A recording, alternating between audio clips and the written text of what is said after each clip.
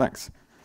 Thanks for the invite, and it's been really great so far and a lot for me to think about. What I'm going to talk to you about is some work I've been doing, partly with Phoebe,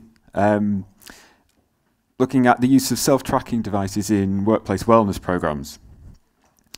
And what I'll be suggesting is I'll be looking at self-tracking as a means of the capitalist mobilization of productive bodies of the population.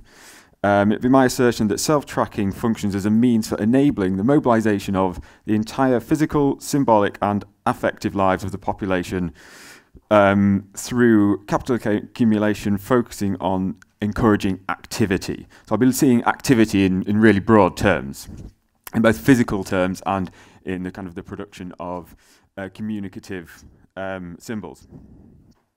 But I'll start with just kind of very briefly introducing what it is I'm talking about. So talking about the use of self-tracking devices in workplace wellness programs. So these are any devices really that are used to monitor activity.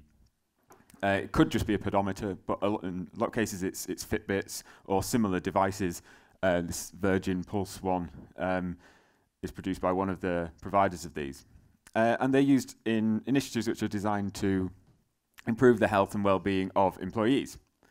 So yeah, Virgin Pulse is one of the companies. I think they're mostly in the United States. GCC, or Global Corporate Challenge, is another. And this sort of feedback model is the suggested means in which this works, this functions. They suggest you get a little cue from your device which tracks your steps and sometimes other things, which could just be that you see how many steps you've taken and you think, I should be doing some more, I should be running or walking more. Or it might give you a little notification saying that you have walked enough or you haven't walked enough. And then this spurs you on to go out for a run or a walk, and then you get a little reward, which could be a virtual trophy, or it could be moving up the league table or something like this. And they have various suggestions as to why these things are useful, and they're mostly focused around improving the health of the employees, but also improving productivity of the company. And one thing, which is the thing I've kind of focused on most really, is this issue of engagement. And I think it's a stronger engagement in the middle there, which I think is more significant than they suggest. So these are the kinds of initiatives that I'm discussing. But I'm going to focus on, I'm going to draw on this quotation from the sociologists Boltanski and Chiapello. And they suggest that activity has become what they call the general equivalent. So activity is the general equivalent. It's what the status of persons and things is measured by. It surmounts the oppositions between work and non-work, the stable and the unstable, wage-earning and non-wage-earning class, paid work and voluntary work, that which may be assessed in terms of productivity and that which not being measurable eludes calculable assessment. And they say that this is becoming increasingly the thing which against which we're always judged. And I think we can kind of see this playing through in what some people have called the cult of busyness. Everyone needs to be busy all the time. Everyone has to have a project on the go. And an increasing preoccupation with individual and state level productivity. Productivity is a big problem for everyone, apparently. So I place this valorization of activity, which I think where we can see in the context in which work is becoming increasingly central, I think, to all aspects of our lives, but at the same time that it seems to be declining in the social imaginary. And I think that this is occurring for the reasons which some Italian autonomous Marxists have suggested, is because actually work is just moving outside of the factory walls. Really, we're kind of working all the time, not just when we kind of clock in and before we clock out. So I'll try to articulate what all this means. And this is happening, I think, due to certain developments within the capitalist structure. And so Marx's concept of alienation doesn't really stand anymore. For Marx, he suggested that the capitalist production process wouldn't allow workers to be creative or emotionally engaged, so they started to feel kind of like robots. So they were alienated. But in the contemporary economy, it is our emotional and social lives which capitalism needs to appropriate, as well as our physical working bodies, in order to generate profit. So emotional labour, social networks, the relationships between people are all central to the productive processes. And I think self-tracking is one means of enabling the appropriation of this, of all these different aspects for capitalism. So I'm going to suggest 2 ways in which activity has become valorized, and then self-tracking enables and encourages activity. So the reproduction of productive bodies and the generation of symbolic value, data and network connections and various other things. So I've seen these both as types of activity, as physical movement and also the production of kind of symbolic things. So first, in terms of productive bodies. So I'll suggest that, well, actually no, I'll just put this quote up. So this is from Gray and Delay. My French pronunciation is not too good. This is kind of the mantra for this section. They suggest that the living machine must become as adapted as possible to the social mechanism into which it is, in fact, integrated, so that its productive act develops in optimal conditions and its gears don't grind too loudly. So, they were talking about sort of mid-20th century psychology and suggesting its place within enabling the integration of individuals into the productive processes of capitalism. We don't want their gears to grind too loudly, just want them to get on with being productive. And I think we can see the aspects of self-tracking I'm discussing as being part of a similar kind of process. So when I was went to speak to some people who were involved in implementing these kinds of wellness programs to see why they wanted to do it.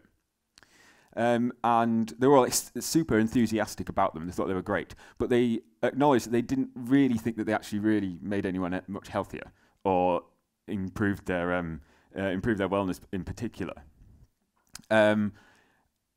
And this is because most people engage with it. There were usually how these projects work is that people get together in teams and track their steps collectively for 6 weeks or so, compete against other teams in their organisation and elsewhere to see who can walk the furthest distance over that time. So it's kind of like a group project. But they suggested that actually, in most cases, people didn't really keep that up for very long, even for the 6 weeks. Most people their interest dropped off after 3 or 4 weeks. And it only really benefited super competitive people who were already kind of running marathons and things like this anyway. So it's kind of an optimization. But they thought it was great anyway. And it's for these kinds of reasons. This is a quote from one of my respondents. They said, as well as competing with other teams, they're also competing against themselves. Every day you'll try and walk more steps. You'll try and build a healthier lifestyle and healthier habits. Someone else said, it's about yourself as an individual. You put your goal. It's about setting your goal and then trying to meet that. So it's about this kind of internal process of pushing yourself on to do more, be more active, rather necessarily than actually achieving any kind of greater healthiness or anything like that. So I suggest this is really actually part of building an entrepreneurial self. And I won't go into too much detail about this because I think other people are going to talk about very similar things actually from reading other people's papers.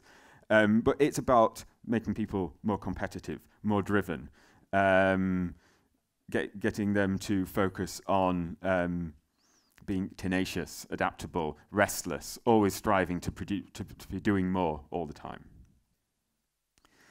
But in order to build an entrepreneurial self, we need to kind of construct a certain kind of subject. And there's a fantastic book by Ulrich Brocklin called The Entrepreneurial Self.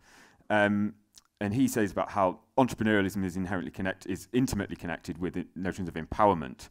And we can see these devices and programs as means of empowering workers within a certain kind of way. And he suggests, in order for empowerment specialists to promote people's potential to self-govern, they must first frame their problems as essentially caused by a lack of self-government.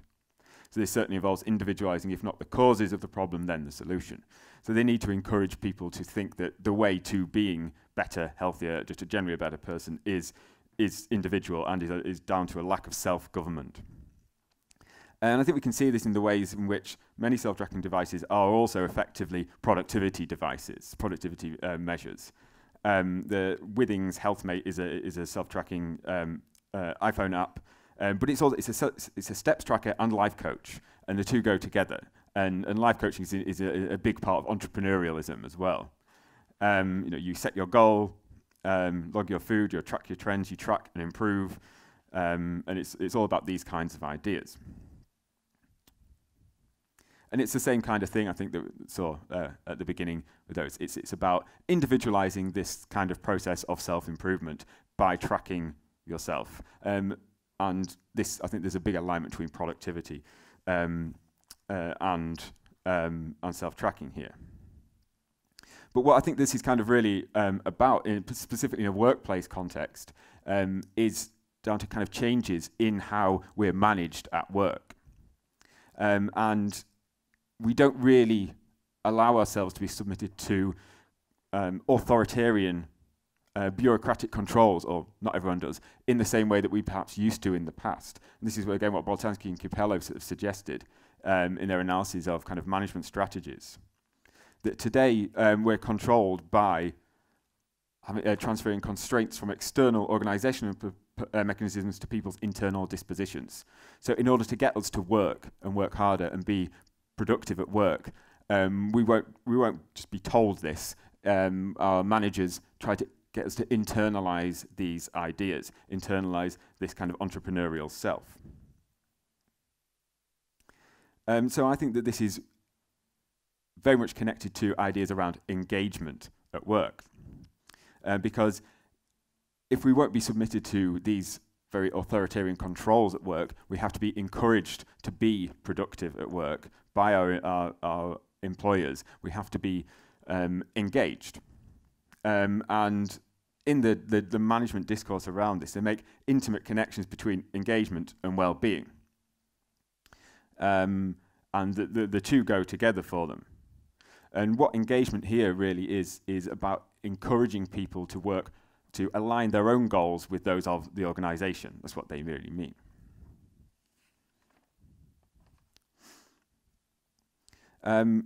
So when they talk about employee engagement, which I think is central to this, they define employee engagement as, this is in the kind of management literature, being positively present during the performance of work by willingly contributing intellectual effort, experiencing positive emotions and meaningful connections to others.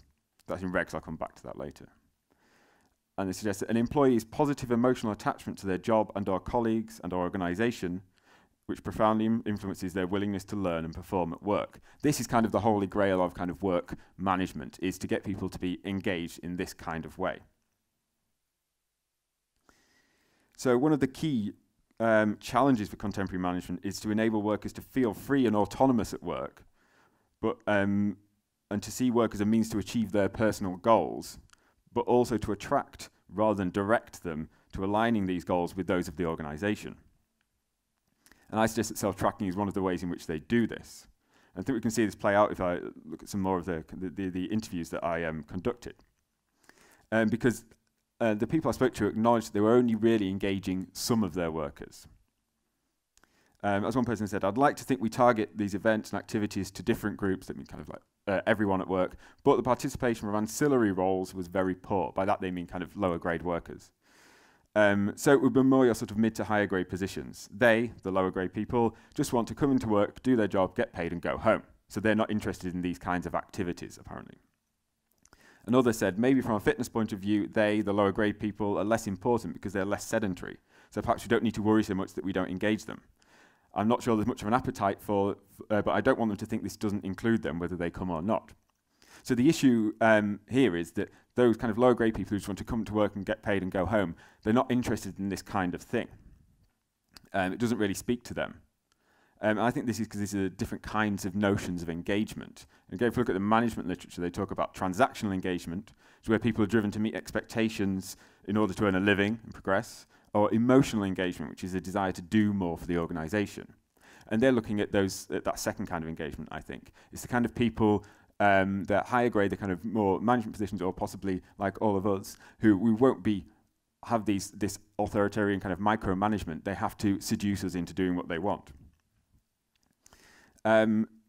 So what they acknowledge in these kind of quotations is that these initiatives are not really about improving people's well-being, as the last actually, sorry, I'll now come back to that. As I say in that second quote, not sure as much of an abstract for them, but it doesn't matter. This doesn't include them whether they come or not. This isn't about people taking part in stuff. It's people knowing that it's going on and feeling good about an employer that does these things. So I'll come back to that point. It's about this emotional engagement with your employer. And again, from the management literature, they say that employees will also need to be persuaded that engagement has something in it for them. So we need to show more clearly that engagement improves individual health, stress, and well-being. So workers need to be engaged in a way in which it's seen to improve their well-being, improve their life for themselves. So that's one way which I think these programs, these self-tracking programs, when they're implemented in the workplace context, are about, I suggest, improving productivity, but making people more engaged and more productive at work, but in this kind of detached fashion. But I think they're also about producing symbolic value. And this is the bit that I've kind of maybe worked out the least, so I'm really interested to know what people think about this. But I think this is, it seems like a side product, but is actually, I think, more central than is acknowledged, is the production of symbolic value through these devices. And I contextualize this in the insight from Franco Berardi. He suggests that now we're in a state of semio-capitalism, which takes the mind, language, and creativity as its primary tools for the production of value. In the sphere of digital production, exploitation is exerted essentially on the semiotic flux produced by human time at work. So all kinds of self-tracking, including the workplace ones I'm talking about, produce symbols, data, as people have already talked about, such as these kinds of things. They produce, you can maybe generate Strava badges like this and produces data on you. And what these do is they turn exercise activity into something obviously quantified, but also, as Lomberg and Franson have suggested in a great paper that you should read, into something communicational. And of course, any kind of exercise activity or human activity could be meaningful and communicational in certain ways. If I go for a run, as well as trying to exercise, I might be portraying myself as this healthy, virtuous person. But also, in this context, when my exercise activity is turned into a number, it becomes directly communicational in a different kind of way. Because all the heterogeneous different kinds of exercise activities that lots of people engage in become standardized, and then they can be kind of combined together, they can be compared. We can compete with one another, we can communicate with one another in this kind of way. So I suggest that digital tracking is productive of certain kinds of meaning. I'll come back to this, but that map is from a similar one of these projects that was set up by my organisation themselves, and it was where we got into teams. We had to collectively try to walk from London to Rome over kind of 6 weeks period. That's another way in which I think it becomes communication. We all become this symbol on a map that we're moving across Europe. But I think that we need to understand this in the context in which, as other people, such as Goldhaber and Christian Morazzi and Bernard Stiegler have suggested, that we live in an attention economy. And in the kind of societies which, like the ones that I think that we all live in, which are dominated by cultural and knowledge-based industries, where cultural production is abundant, the scarce resource is actually attention. So I have more playlists saved on Spotify than I'm ever going to listen to, more PDFs saved on my Google Drive than I'll ever read, a longer Netflix list than I'll ever look at. The cultural products aren't scarce, but attention is. And in this context, Bernard Stiegler suggests that we've seen an increasing significance of what he calls the programming industries, by which he means kind of media, and actually really this is spread out into virtually all areas, which are engaged in a form of psychopolitics, which is that he suggests contemporary power technologies no longer mainly aim at disciplining bodies or regulating life processes, but at controlling and modulating consciousness. And that media technologies, such as these self-tracking devices, are engaged in trying to modulate our consciousness, to direct our attention in certain ways, because it's our attention that is needed. And again, this is related to that notion of engagement and engagement at work. We can't be kind of directly, strictly controlled by management. They have to direct our attention in certain ways, whether that's towards ourselves, to kind of self-discipline ourselves, or, as I'll suggest in a moment, outwards. So this is about, for me, about the kind of capital appropriation of our emotional, our affective lives, our symbolic lives. So just to return to this quotation, as I said, that last point, this isn't about people taking part in stuff, it's people knowing that it's going on and feeling good about an employer that does these things. It's about managing our attention, our emotional and our affective lives. To take another quotation from one of my interviews, what someone said was, we call it employer brand. So in terms of us, in terms of return on investment, it's about improving our employer brand so that we attract people who want to work for the company. So this isn't about, again, it's not about making people healthier or fitter. It's about managing the perception, managing the attention of their workers, so their workers will think, this is a good place to work, this is good. And also they'll be able to attract other good workers as well. And the advertising for the Virgin Pulse initiative says similar things. You know, it says, show them some love, they'll love you back. Support what gets your employees going, they'll care more about your business. It's about managing the relationship with your employees. And this is in the context in which I think there's been a change in discipline. And as lots of people, Zygmunt Bauman for one, suggested that the panoptic model of domination doesn't really kind of hold sway so much necessarily anymore, at least not for certain groups of people. So rather than being drilled and disciplined, we're managed, he suggests, like swarms of bees. If you want to manage a swarm of bees, you can't train them in a training camp. You have to attract them to the nice, pretty flowers. They do the same kinds of things.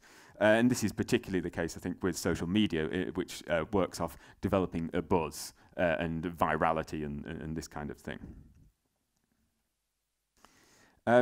And again, to return to the kind of management literature on engagement, which I think is intimately connected with this, this is understood as the emergence of employee engagement as an important thing was described as the realization that there was a huge potential reserve of energy and commitment in organizations which could be released by making meaning for people, and highlighted the fact that people desperately need meaning in their lives and will sacrifice a great deal to institutions that will provide this meaning for them. So there's this kind of latent energy in the population of workers that needs to be harnessed. And you harness it by generating meaning, or well, and certain kinds of meaning, employer brand, for instance. And again, from the management literature, people are seeking something more meaningful and sustainable than engaging with a corporate strategy. Many employees want to engage with social missions beyond the organisation. So this is partly the rationale for kind of corporate social responsibility, but also for these kind of programmes. And that mission might actually be quite individualised, like with those Virgin Pulse kind of images. It's actually about developing your self-project, becoming happier, healthier, this kind of thing. But this is about another kind of engagement. This is the point about network connections I was making. So just to return to these quotations where I've highlighted, it's about making meaningful connections to others, and it's about an emotional attachment to your colleagues. So not just emotional attachment to your boss or your organisation, but to those around you. And I think that these kind of programs are useful for this as well. So this is, again, from the program that was implemented at my university. We were very much encouraged to be posting things on Twitter about how far we've walked and what we've been doing. We were provided with a selfie stick, so we could take pictures of ourselves, as people have done here, or of their dog wearing sunglasses, things like this. And so this is about, I think, engaging people's attention towards this thing, managing the flows of attention towards these things. So partly to think, I should be doing that, I should be pushing myself more, but also to manage this emotional relationship.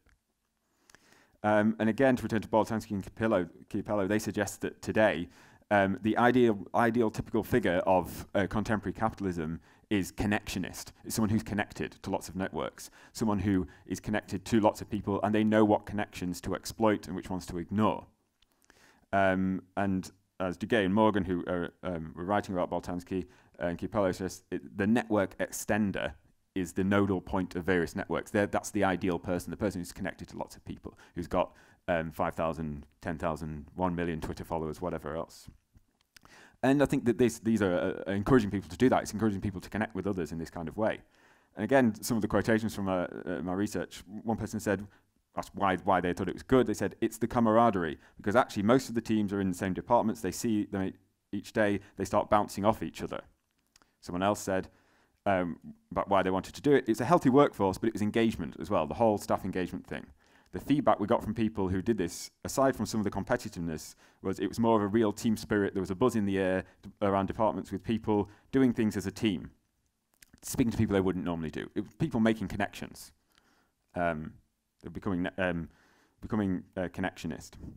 And so I just did, I won't go into much detail on this, but I did a very brief kind of basic Twitter analysis of the hashtag for this initiative, which is called Beckett Steps, Leeds Beckett University, to see who the most sort of influential Twitter users of this hashtag were. There wasn't a vast amount of use of it, as you can see.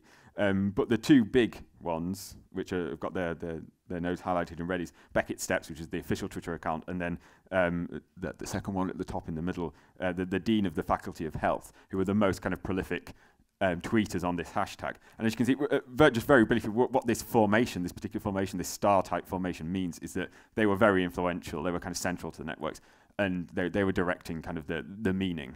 They were kind of very powerful in constructing the meaning around what was going on here. And everyone else was relatively not influential. And again, just kind of at this point that it's about generating meaning in certain kinds of ways, and actually that their health isn't really a very big part of it. I asked them about how they measure well-being, what it kind of means to them. And one of them said, trying to quantify the benefits of wellness programs is a challenge. How you quantify it really is on feedback. So we use a couple of different feedback systems, but the feedback for this was overwhelmingly positive for this GCC program. So they thought it was good. The feedback was good, so therefore it was successful.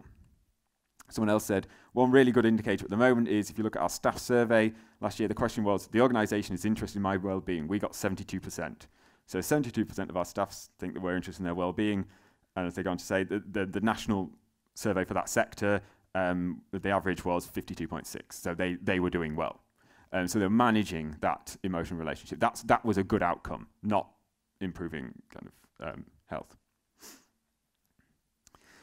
So just to kind of end up, what I suggest is kind of going on here is it's a particular kind of control through encouraging and stimulating activity, both of physical activity, movement, and also of engagement and the generation of symbolic value on social networks and things like this.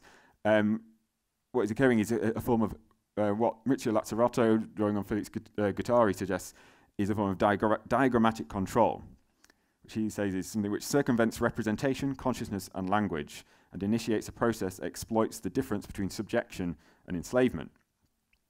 And what he means by this is that we're engaged on the level of what he calls asignifying semiotics. So signifying semiotics is kind of normal kind of language that we find in a book or something. Asignifying semiotics are things like data and algorithms and codes and tables and things like this. These are not aimed at subject constitution, but at capturing and activating pre-subjective and pre-individual elements, affects, emotions, perceptions, to make them function like components or cogs in the semiotic machine of capital. And so what he means here is that when we're being engaged on, not on the subjective level, but on the pre-subjective level, what Deleuze would call the individual, below the level of the subject. And so just to kind of highlight how I think this kind of works, is really, in a basic level, this is being entered into a spreadsheet. So this is the just fairly basic spreadsheet for the program I engaged in at work. You have to enter your data into the spreadsheet.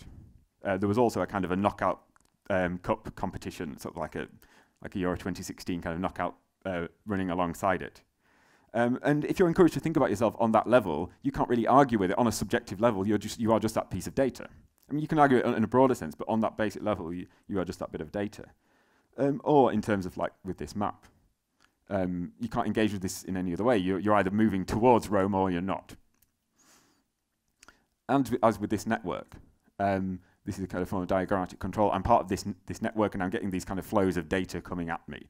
Being controlled in a diagrammatic way. The meaning is being controlled outside of my kind of level of consciousness, in a sense. I also did just another very basic kind of network diagram of the hashtag around the GCC, the kind of Global Corporate Challenge hashtag. And basically, really, all this is showing is that the most influential nodes in this were the official GCC Twitter feed, Richard Branson, who owns Virgin Pulse and have merged with that company, and then a few big employers, a few big banks and kind of councils and things like this. It's them that are generating the meaning and the kind of control in the network. As we know, kind of control today doesn't function through hierarchies, it functions through networks, but it's kind of more hidden. And this is what, I'm out of time, I'll just be 2 minutes. What Richard Lazzarato calls machinic enslavement, that we're engaged not on the conscious level, but on the kind of pre-conscious level. So again, it's this kind of feedback loop of developing a habit, and it's also notions of nudge and gamification, which other people have talked about. But just very briefly, I like this explanation of how nudge works. Nudge works if you want to get a mouse from one side of the table to the other, you lift up the table.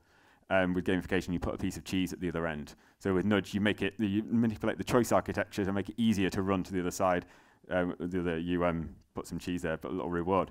But that's kind of engaging on that pre-subjective level. It's not engaging you as a kind of a discursive subject. It's engaging you just on this kind of automatic level, this nudging, this just pushing, the habitual level. So as Lazzarato says, machinic enslavement takes over human beings from the inside on the pre-personal level, as well as from the outside on the suprapersonal level, kind of the network, if you like, by assigning them certain modes of perception and sensibility and manufacturing an unconscious. So it kind of manipulates us on a kind of an almost pre-conscious level, pushes us and nudges us into being more entrepreneurial, more productive, and more engaged with in those networks. And that's the kind of the quote I started with. This is about integrating the living machine as much as possible into the productive, into kind of the capitalist machinery, so the gears don't grind too loudly, so we're smoothly integrated with systems of capitalist production. And I won't go through that Berardi quote, but it's kind of saying a very similar thing. But the last one from Guri and Delay, they say that capitalism tries to appropriate not the means of production, but the means of productivity or the inner springs of production, which is our kind of, as I said, our kind of our physical bodies, but also our emotional and our affective lives are kind of appropriated for the means of capital appropriation in order to keep the kind of wheels of productivity going. And that's it. Thank you. Sorry, I ran over slightly.